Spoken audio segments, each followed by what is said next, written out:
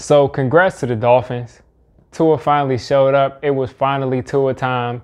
Last week we didn't get to see Tua time, but this week he really showed up. I mean, this dude was running around, evading the rush, picking up clutch first downs when he needed to with his legs, throwing the ball on all different kind of platforms.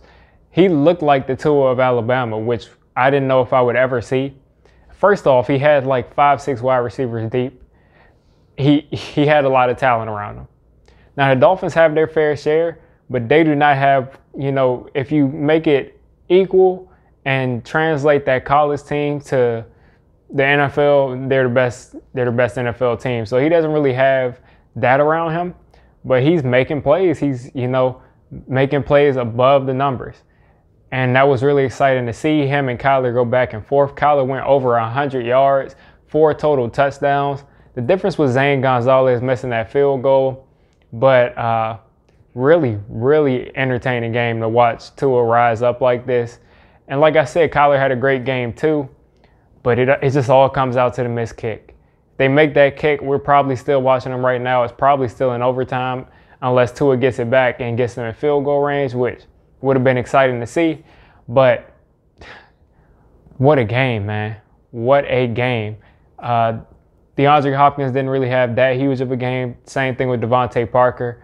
They both were pretty much held in check. But Kyler did it, whenever he couldn't get the ball to his guys. He got it to Christian Kirk a couple of times. He got over 120 yards. But whenever they couldn't get open, he was taking off. And he was, the way this dude cuts the corner is crazy. Like, people have angles on him, and he always gets to the sideline. He always cuts the corner. He got stopped short, and that was the difference in that game on that one play. But other than that, he really can cut the corner and, give defenses nightmares. I don't know how you contain that. There's really nothing you can do. With Tua, I knew that he was athletic, and we saw it in college, but I did not know how that would translate to the NFL. But he really moves around, and he really can evade people like he did in college. So, great game from Tua. This makes it so much more exciting. We got Joe Burrow doing things. We got Justin Herbert doing his thing, and what a loss. The Chargers are such a mess. They got a curse going on. But those two guys are putting together exciting rookie campaigns. And then you add in Tua. It might be a little bit too late for him to win Rookie of the Year, but all three of these quarterbacks look like they're really something. They all look special. They all look like they'll be winners. And I got to be honest, if Daniel Jones turns out not to improve over the second half of the season, then it's going to be really sad to watch these three quarterbacks that I think all but Joe Burrow we had a chance to take. So, like I said, exciting game.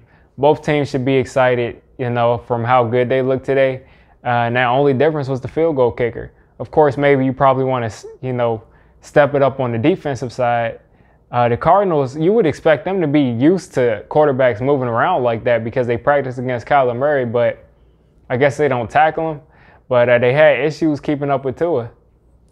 But like I said, good game. To me, probably top 3 or 4 games I've seen this year. But props to both teams. Really fun game to watch.